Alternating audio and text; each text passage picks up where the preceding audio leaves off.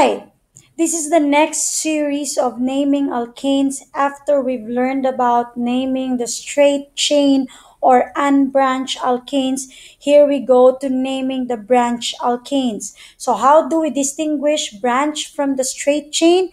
For the straight chain, you don't see any substituents or branches going out from the continuous chain of your hydrocarbons.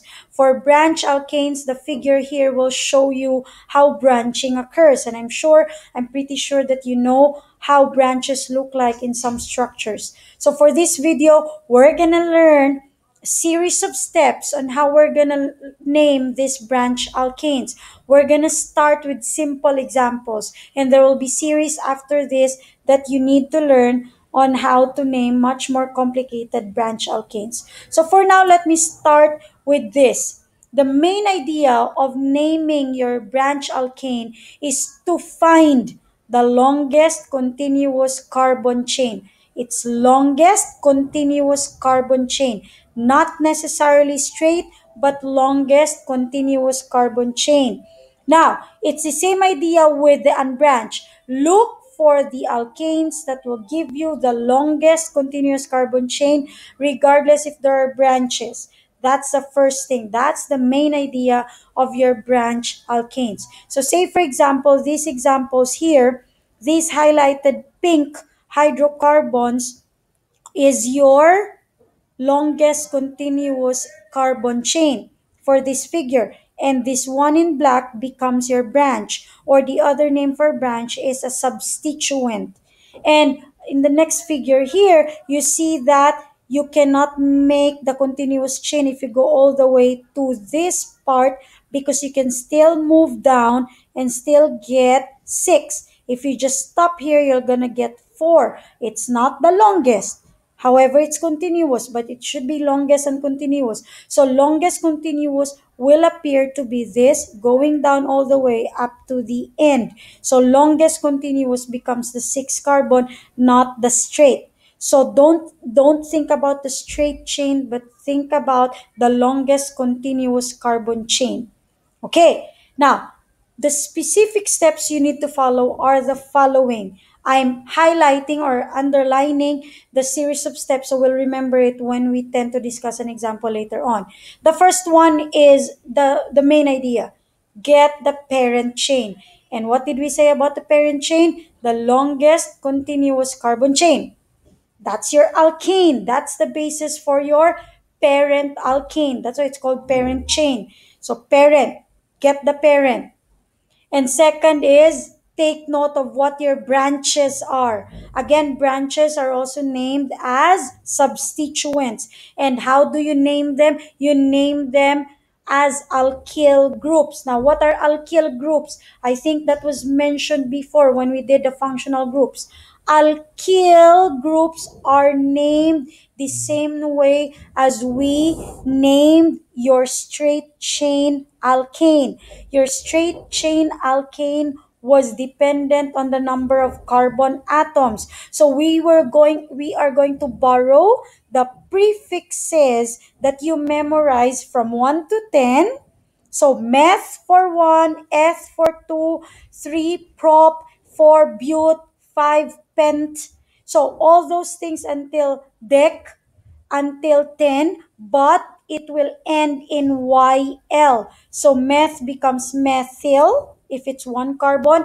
Eth for 2 carbons will become methyl, and then propyl, butyl, pentyl, and so on and so forth. So that's how you name the branch. Again, take note that you name the branch adopting or borrowing the prefixes we learned from the straight chain alkanes. So I hope by now you're clear about what these prefixes are and you've memorized them. And then right after the parent and the branches is we're going to number. We number the carbon atoms in the parent chain. How do we number? We number that starting with the end that will give us the lower number for the first branch. It's the principle of lower number. So where the branch is most near to that carbon, you number there. If, for example, the branches, there are many branches, and the branches are the same distance from every tip, that means we lower it from according to the name of the branch. The name of the branch, the first letter of the name alphabetically, we refer to the one that is first in the alphabet. So between, for example, methyl and ethyl, E comes first before M. So you number from E, starting with the one where E is, and then all the way there. So again, principle of lower number, you number from where the branch is closest to, or if it's the same distance for many branches, you look at the names of the alkyl and follow the alphabet.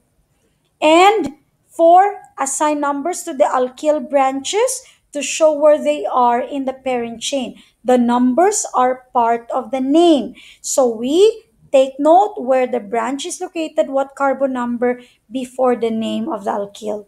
And five, if the alkyl group appears to be more than once, we use prefixes, which you're familiar of. Prefixes starting with two, no need for one, so two for di, tri for three, tetra for four, penta for five, and so on and so forth. If the alkyl group will appear more than once, each alkyl group, remember, must have a number. The name will be incomplete if it doesn't have a number. And lastly, for the final naming, the name is written as one word with the parent name last. The parent is named last, the branches come first. And the names and the locants for the alkyl branches are put in alphabetical order, ignoring the prefixes. Prefixes is the di, tri, tetra, penta. Don't include the prefixes but the main name of the alkyl, and you separate the numbers with commas and the letters from the numbers with a dash or the hyphen. Okay? And there will be no space after the name of the branch to the name of the parent chain.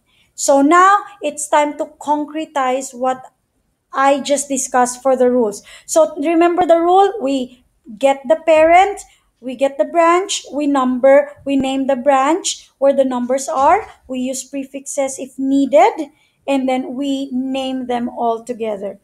Let's now start with this example.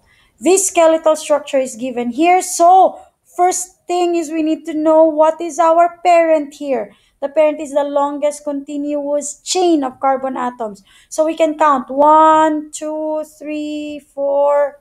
We can go 5 here and we can go 5 here. That's the same. It's still longest continuous. If we count from 1, 2, 3 here, 4, we stop there. That's not the longest because we can still go all the way to 5. So that means our parent chain is this highlighted green thing here, which is, it's the same manner if you go all the way to down. This is the same way as 5. That will still be a branch, or this will be a branch, which is the same thing. So the green is your parent chain. So that has 5. So this is a type of a pentane. So pentane is the name of your parent. Second step, the branch. So we've located the branches, and if you know how to interpret a skeletal structure, the branch here indicates one carbon only, one carbon, one carbon. So that means one carbon uses meth, correct? Meth. So that is a type of methyl.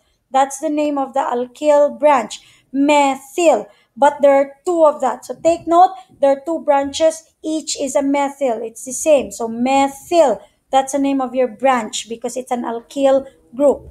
Third is we number. How do we number? So again, we number from where the nearest branch is located. We said that this is our nearest branch compared to this. So the nearest carbon to it is this in the parent chain. So we only number the parent chain. So we have two options of numbering the parent chain. We can number it from the left or from the right. So we number it from the right because it's closest to this. So 1, 2, 3, 4, 5.